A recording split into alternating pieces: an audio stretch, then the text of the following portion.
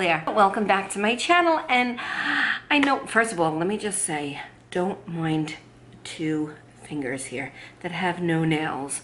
Yes, we're talking stress with Easter and the girls' birthdays and cleaning and cooking and not being able to go to my nail technician, so because she wasn't in. So yeah, my nails came off, so I just wanted to get that out of the way because I don't want you saying, oh, look how ratchet she is, no nail. I know, not professional, but I have to wait until my nail girl is sick. So I wanted to do this video because a lot of you have been asking me about an update with my hair. I haven't done an update in 2 weeks, and there is a reason. And I had wanted to make a video in those 2 weeks, but I had people here, and I was busy with Gianna's birthday, I was busy with my twins' birthday, Easter, just everything was just like bunching up. And then, you know, before I know it, 2 weeks was here, and I was like, forget it. Okay, so let's just start with this.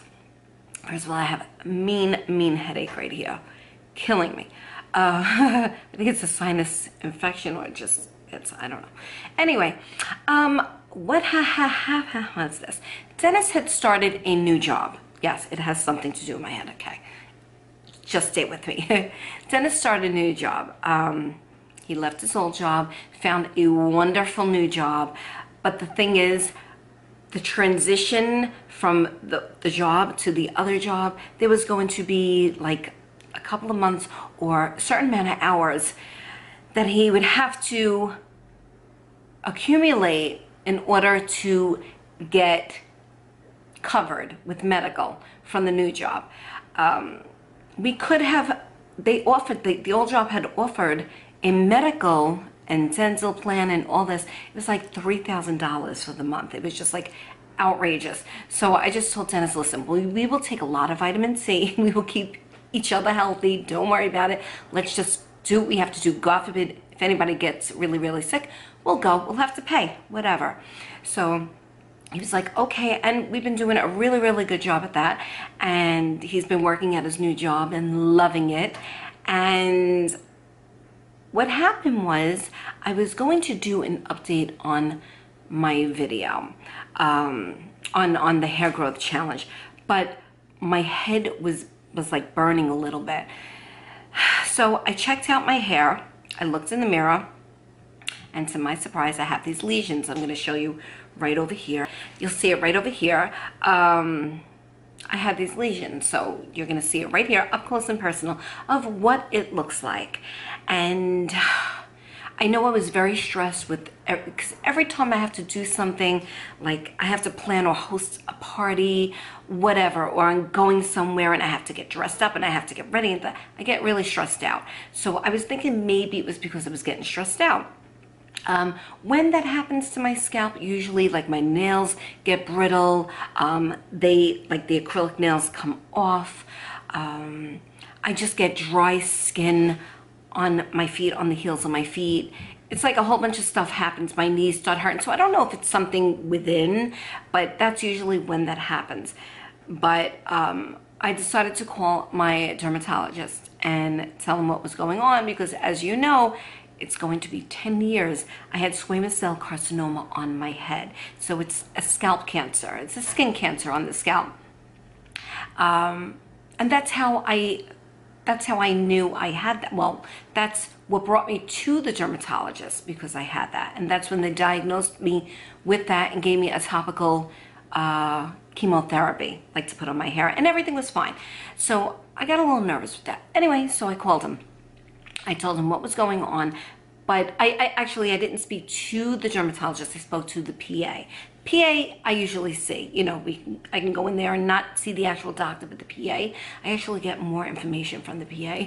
So I was talking to the PA, and you know, I told the situation where I don't have coverage and whatever. So they would have to do testing and this and that. And I told her my husband's got to accumulate out. You know, I have a good relationship with her. And I was telling her, and she's like, okay, well, and I told her what I was doing with the garlic. I was doing that hair growth challenge. She says, okay, you know, that's really good to do. It's very good for hair growth. But while you have these lesions, do not do this, like don't put the garlic in your hair, because it can, I guess it can, what was the word she used? Oh, irritate. Easy word, right? It can irritate it because the garlic is very strong, so don't do it. If you want, keep putting like castor oil or maybe coconut oil on your scalp just to, you know, take care of it, let it heal. And that has been close to 2 weeks and nothing's happening. But I'm happy to say that Dennis accumulated his hours, so I have to call the dermatologist actually today and make an appointment, and so that they can take care of it, see what it is, see if it's like eczema. I'm hoping for eczema and not squamous cell carcinoma, so a lot of prayers would help for me. And that's it. So as you see, you know, those lesions, and it doesn't hurt. I mean, it looks like it hurts, but it doesn't hurt. But it's weird because when I get out of the shower, I actually see redness. You can't see it now because I didn't shower today. I know, thinking. But like last night when I do my hair, and I try not to scrub my scalp because I don't want to irritate it anymore. But when I get out, sometimes I see it looks like a rash coming down, and it comes down on my forehead, and I'm like, and then after a while it goes away. But it's just really weird. So that's what's been going on with my head. So I am taking a break from it. I desperately need a dye job, and they told me not to dye my hair. I don't know who this is, but I have to shut it off because that's being rude. But yeah, so I can't dye it until it all clears up. But whatever. So that's what's been going on with me. I hope you all are doing well on the challenge. I hope your hair is growing like crazy. And yeah, that's it. So if you have any questions or comments for me, please leave them down below. And yeah, that's it. And I guess just look out for my next video.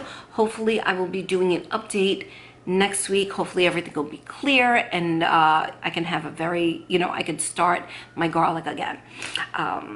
And that's all I have for you. I hope you guys are doing great. I hope you guys enjoyed your Passover, Easter, whatever you celebrate.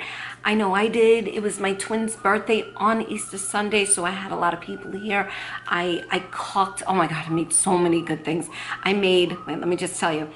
I made a spiralized ham. I've never made a spiralized ham. I usually buy like the pink ham that's already cooked and just heat it with pineapple on top. But I put in the slow cooker. What? Put in the slow cooker with the glaze that it came with. It was so good. It was a smoky brown sugar glaze. What? I made that. I made stuffing, corn, a nice salad. I made pasta, meatballs. Oh, so it's time to get back into the groove of trying to lose weight. Summer is coming, yes, and Cancun is coming.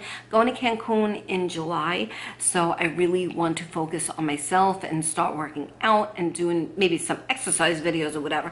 But I am trying, most importantly, somebody's calling me, I am trying not to stress out. So, you know, if this is due to stress, I just want to take everything, you know, nice and easy, not stress out, breathe a lot, you know, like not meditation, but you know what I'm saying? Just like collect myself and just breathe and just tell myself it's not worth the stress, because really people stress over big things. The things that I'm stressing over are not really big things. I mean, everything is going good. It's those little things, those everyday little things that stress me out, and I have to stop. So yeah, so hopefully everything will be good with my scalp and I can get back to the challenge, but I don't want you guys to stop. Keep going. Let me know down below how it's going for you. And that's it. I will see you guys in my next video, and that's it. Mwah! I love you all. Bye.